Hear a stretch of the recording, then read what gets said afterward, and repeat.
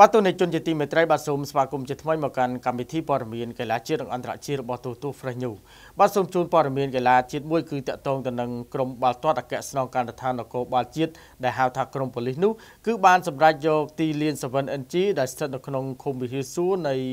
ខេត្តកណ្ដាលនោះធ្វើជាទីលានរបស់ខ្លួនដើម្បីត្រៀមការប្រកួតនៅក្នុងលីកកំពូលកម្ពុជាក៏ដូចជាពានរង្វាន់សម្ដេចតេជោហ៊ុនសែនក្នុងឆ្នាំ2019នេះទីបំផុតក្លឹបបាល់ទាត់អគ្គស្នងការដ្ឋាននគរបាលជាតិបានប្រកាសអំពីកីឡាដ្ឋានផ្ទាល់ខ្លួនសម្រាប់ការត្រៀមរដូវកាលថ្មីនាពេលខាងមុខហើយដោយសម្រេចយកទីលាន 7NG ដែលស្ថិតនៅឃុំវិហារសួរស្រុកខ្សាច់កណ្ដាលធ្វើជាទឹកដីទាំងការប្រកួតក្របខ័ណ្ឌលីកកំពូលកម្ពុជានិងពានរង្វាន់សម្ដេចតេជោហ៊ុនសែនផងដែរ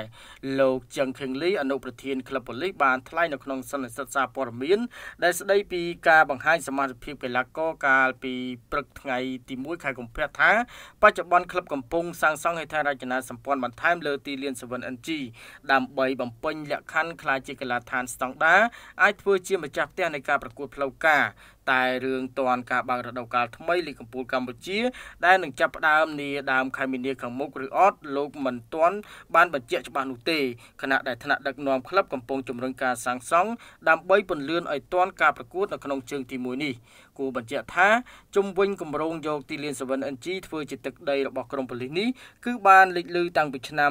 2018មកម្លេះប៉ុន្តែដោយសារការរៀបចំមិនទាន់ក្លឹបបានសម្រេចខ្ចីពហុកីឡដ្ឋានជាតិប្រើប្រាស់ជាទឹកដីកាលពីរដូវកាលមុនរហូតមកទល់ពេលនេះទើបថ្នាក់ដឹកនាំក្លឹបខាងលើប្រកាសជាផ្លូវការពីការវិវត្តថ្មីជំវិញការសាងសង់កីឡាដ្ឋានតខ្លួនអ្វីដែលពិសេសការប្រើប្រាស់ទីលាន 7NG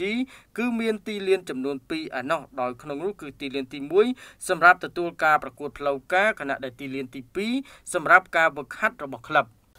បាទក៏សូមបញ្ជាក់ជូនផងដែរថាការសម្រេចយកទីលាន 7NG ធ្វើជាទឹកដីក្នុងផ្ទះរបស់ខ្លួនបន្ទាប់ពីក្លឹបមួយនេះគឺពុំទាន់មានទីលានផ្ទាល់ខ្លួននៅឡើយទេហើយកាលពីឆ្នាំ2018កន្លងទៅគឺក្លឹបមួយនេះបានយកទីលានពហុកីឡដ្ឋានជាតិនោះធ្វើជាទឹកដីរបស់ខ្លួនក្នុងការប្រកួតពានលីកកំពូលកម្ពុជាក៏ដូចជាពានរង្វាន់សម្ដេចផងដែរ